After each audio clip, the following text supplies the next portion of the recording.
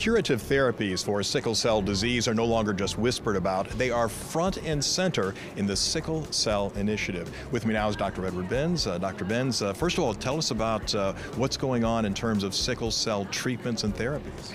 Well, it's an incredibly exciting time for the treatment of sickle cell disease. The most exciting thing is that we now are on the edge of being able to use the emerging technologies of gene therapy and gene editing to have a definitive cure.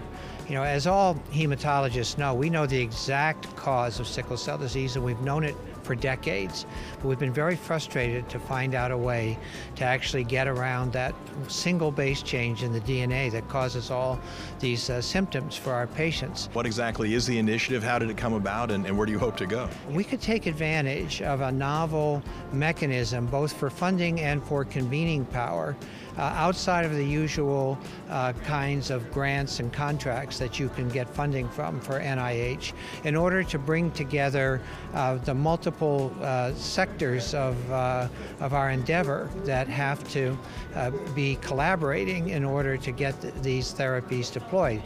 Patient advocacy groups, patients themselves, the biotech industry, professional societies like ASH, with whom we do have a memorandum of understanding, so that we can really get together, define what the problems are, pathways to solution, and then we can deploy funding for more translational and applied work that's sometimes difficult to compete for NIH grants.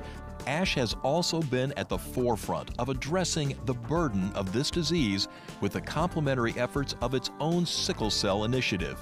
We are establishing a registry of outcomes in sickle cell patients. And the other is that we are launching a clinical trials network.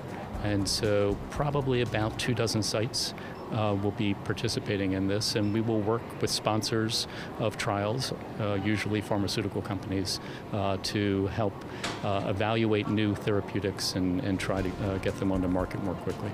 The Cure Sickle Cell Initiative's funding mechanism exemplifies a new systemic approach to this disease with hopes to eventually find a cure.